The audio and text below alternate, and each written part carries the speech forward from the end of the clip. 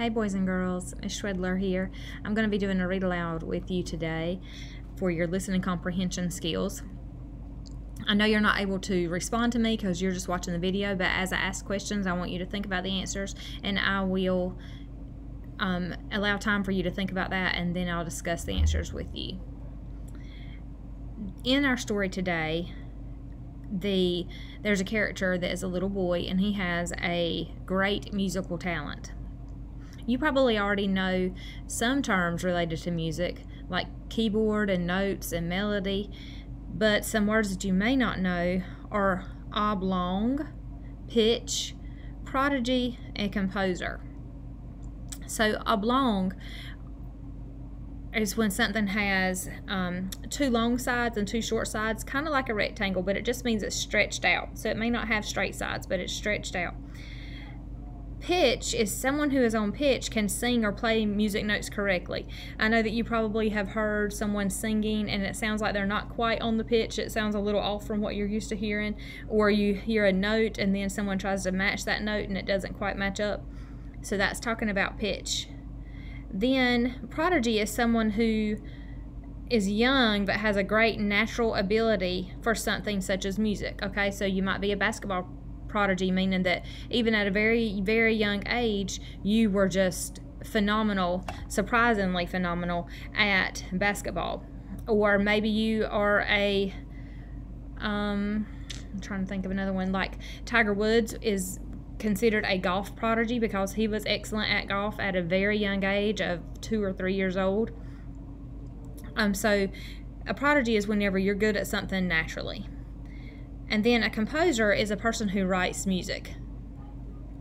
All right. The genre of this story is called Michael's Melody. The genre is realistic fiction. And if you remember, realistic fiction is a made-up story, because we know fiction is make-believe, but it is something that could really happen. So even though it's not real, it's not based on real characters, there could be people that really do those things.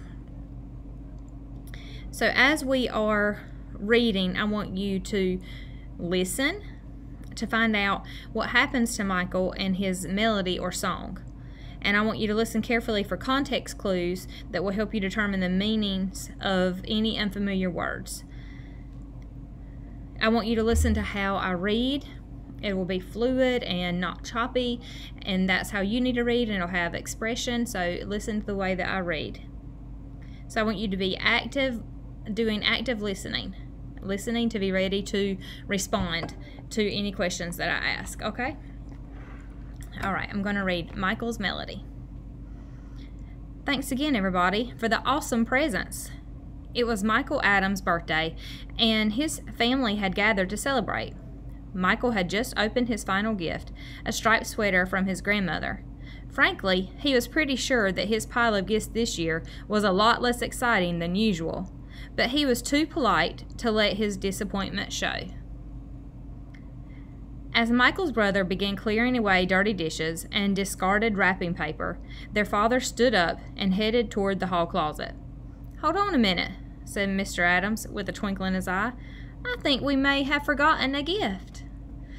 That probably has happened to you before, where you thought you were done with your presents and you weren't too excited, and then your parents said, "Oh wait, I think there's one more." And they had this surprise gift. When his dad returned with a large oblong box, remember oblong means stretched out, Michael knew immediately what was inside. It was the professional keyboard he'd been asking for all year. So here's a picture to give you an example of his keyboard right there. I'm not good with this camera. All right. So how does Michael know what's inside the box? What do you think gives him the clue of what was in there? Think about that. So I'm thinking that it was because of the shape of the box. It was long and oblong, and that helped him know that there was something large in there. Also, he had been wanting the keyboard for a while, and his family knew that. It was his birthday, and this was like his last special gift. So I think he put all that together and guessed that it was the keyboard. Why was Michael disappointed before his father went to the closet?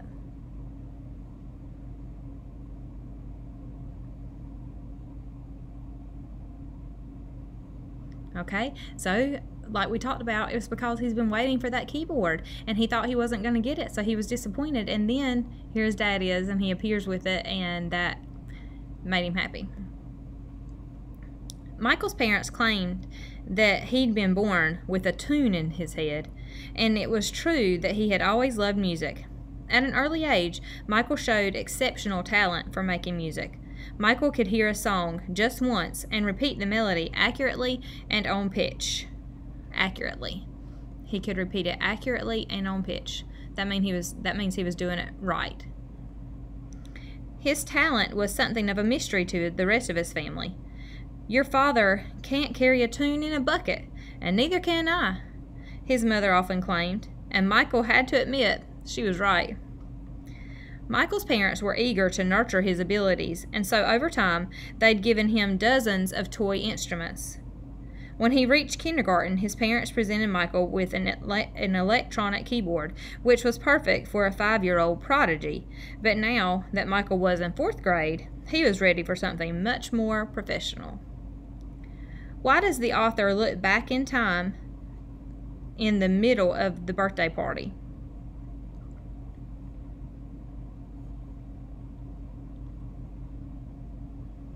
Why does the author go back a little to when he was young and tell us about that?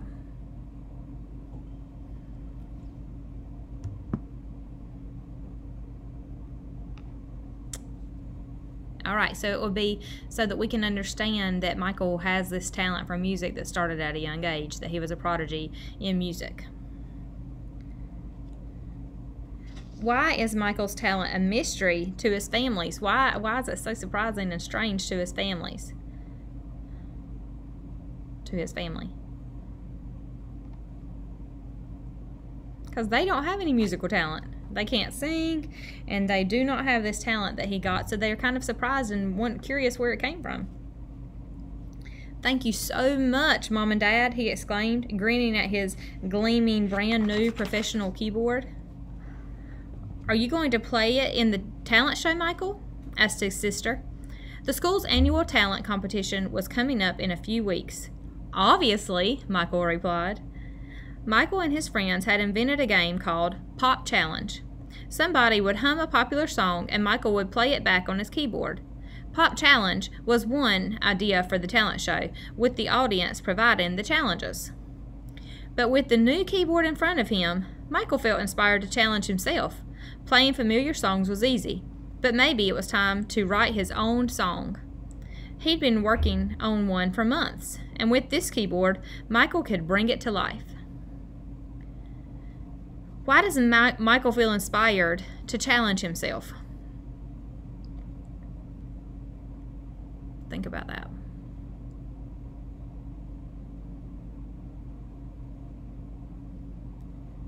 Michael wants to do well at the talent show and show his musical talents to the best of his ability, and his new keyboard will help him to do that. So he's got this new keyboard now, and he really just thinks he can do even better stuff than what he had done before.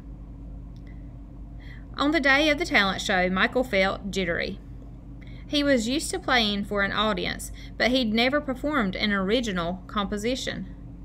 Would the other kids like his melody, or would they prefer to hear songs they already knew? So what do you think jittery means? So it's the day of the talent show. He's feeling jittery. He doesn't know if they're going to like his music. So jittery is probably nervous. Okay, nervous. And it says that he's never performed an original composition. Remember, original means that there's nothing like it. So and we already know that he had not written his own music before. So original composition would mean his own work, something that he came up with. Michael's performance went smoothly, and the audience clapped and cheered. But that didn't necessarily mean anything. It was pretty much a talent show rule that you had to applaud everyone. Finally, the show ended, and the principal came on stage to announce the winners. Third prize went to Khalid Wilson for his comedy routine. Khalid's jokes were hilarious. Amelia Bennett got second prize for her pet tricks. They were cool, but bringing a cute fluffy dog on stage seemed like an unfair advantage, because everybody likes pets. Principal Mendez prepared to announce first prize, and the winner is... Michael held his breath. Michael Adams! Yes, Michael's face flushed with pride as he walked to the front of the stage to collect his trophy.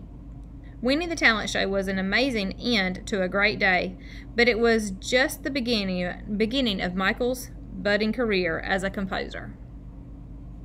From the last line of the story, what do you predict will happen to Michael?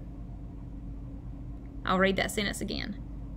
But it was just the beginning of Michael's budding career as a composer. So that gives you a prediction for the future. That he's going to grow up and continue to compose music, be a professional composer, and write music the rest of his life. What was the author's purpose for including this last line? Why do you think that the author included that last line?